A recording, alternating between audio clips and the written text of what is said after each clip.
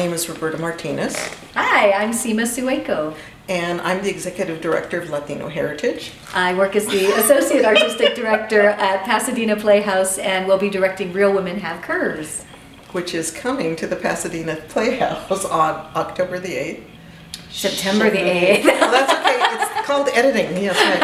Actually. And we're excited because we're going to have a special night on September the 17th where funds will be raised via Latino Heritage, and those funds will go towards the awards for the Si Se Puede Art and Essay Contest that'll take place for Pasadena Unified School District.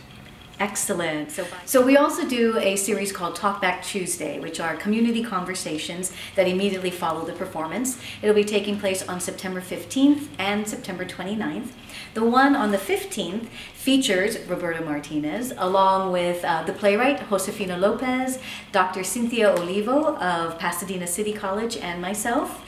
And we will be talking about how this East LA story translates into life here in Pasadena, life for Pasadena City College students, and our community today. So come check that out on September 15th. And if you're hungry for even more talkbacks, come back on September 29th for another talkback with the USC Bedrosian Center. Real women do have curves. Plus more.